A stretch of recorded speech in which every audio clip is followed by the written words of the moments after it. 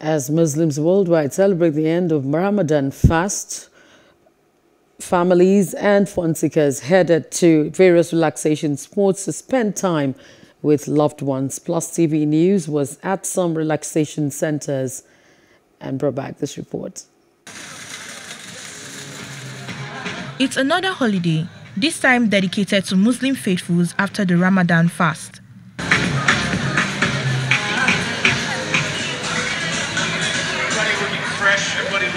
Families head to various relaxation spots to spend time with loved ones. Alright, basically I came here to have fun.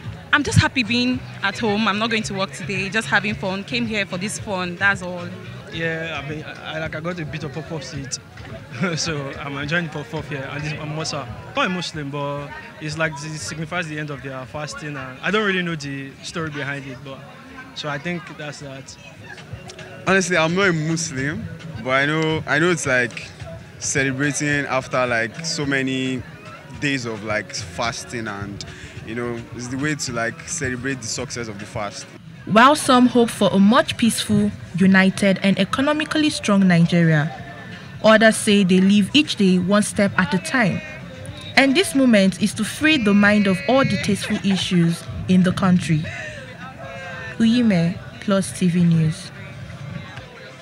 Hello, hope you enjoyed the news. Please do subscribe to our YouTube channel and don't forget to hit the notification button so you get notified about fresh news updates.